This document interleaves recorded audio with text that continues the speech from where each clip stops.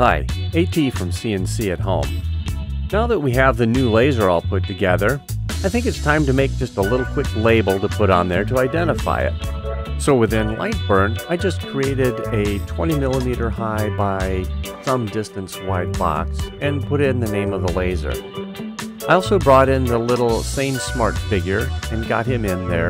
I converted him to a vector drawing, not just an image.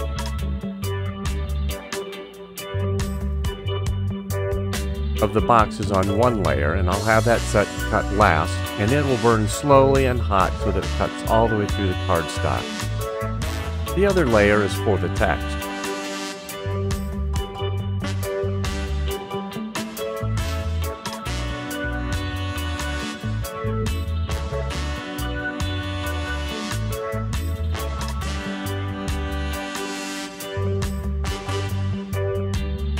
With everything all set, it's time to start the burn.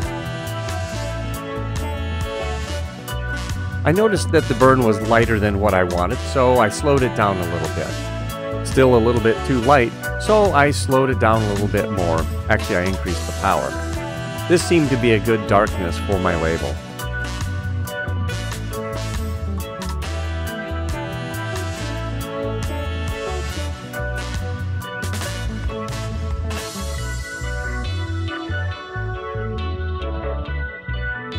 Now that the text is done, it's time to do the slow burn for the perimeter.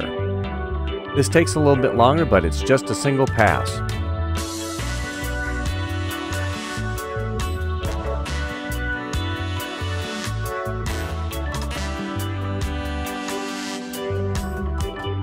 Now that it's done, it looks good. After putting a coat of clear lacquer on it, I used double-sided tape to stick it to the machine.